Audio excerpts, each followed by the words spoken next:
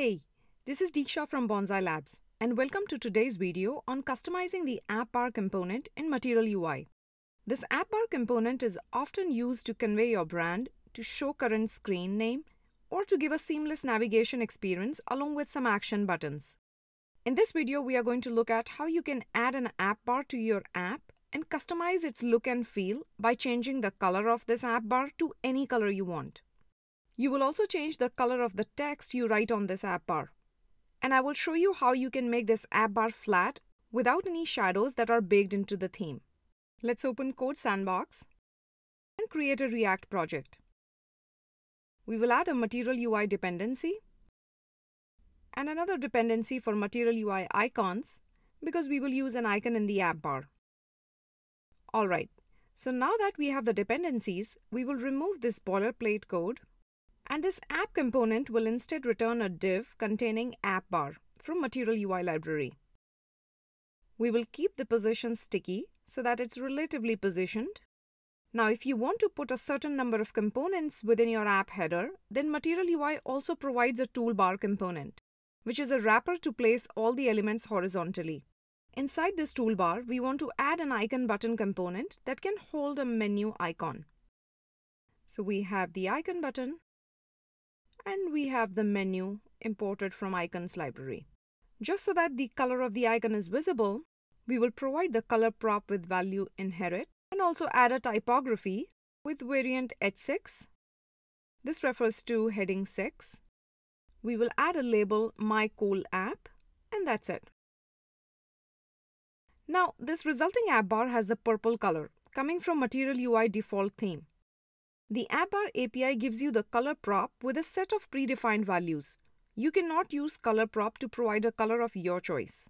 You will need to customize the material theme that comes with it. But if you want this AppBar in a different color without touching the existing theme, you can do that by providing the style prop and add a background color property to it. Let's say we want the AppBar in pink color, and it turned the color to pink.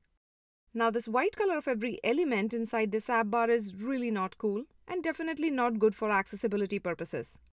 So we can even change that by using color property inside the style to have a black color. And there you go. The material icon and the text both are in black.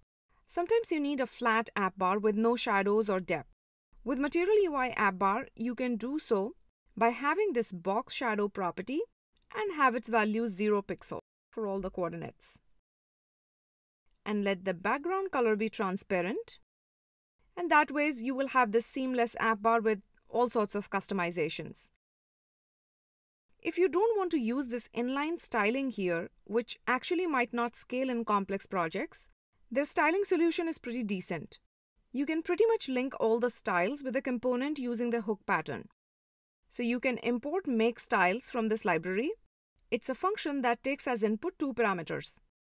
A styles object. It could also be a function if you need access to the theme, but we are not using theme, so we will stick with the object.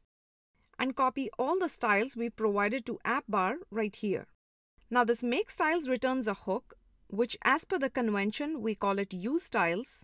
We can call this hook to get the CSS classes right within this component. Since we want to apply those styles to AppBar, we can use class name prop and with value classes.header. Well, it's throwing an error because by mistake we removed the import for typography. So let's put it back. And there we go. So this is another way of customizing the styling of your AppBar. That's all I wanted to cover in this short video. Thanks for watching, and I'll see you in the next video.